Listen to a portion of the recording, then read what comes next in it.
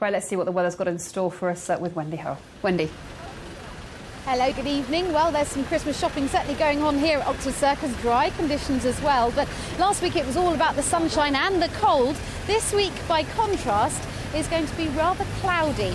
However, that also means it's going to be a little bit milder than last week, and in fact a little bit above average from time to time.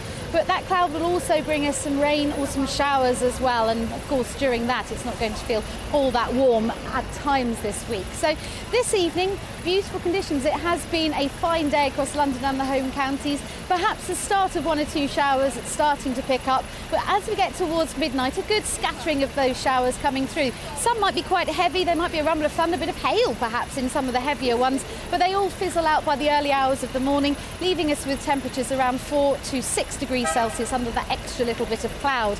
Now there might be some bright bits of sky first thing tomorrow morning, but generally it's a cloudy picture at first. But as we go through the second part of the morning, and more especially into the afternoon, the sunshine will start to break through once again, and there will be light winds and temperatures very similar to today, perhaps 7 or 8 degrees Celsius into the afternoon, so feeling pleasant enough, I think, tomorrow.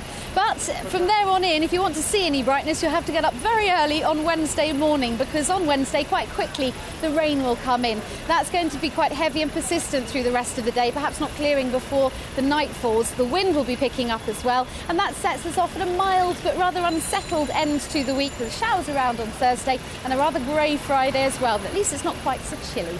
That's true. OK, Wendy, thank you.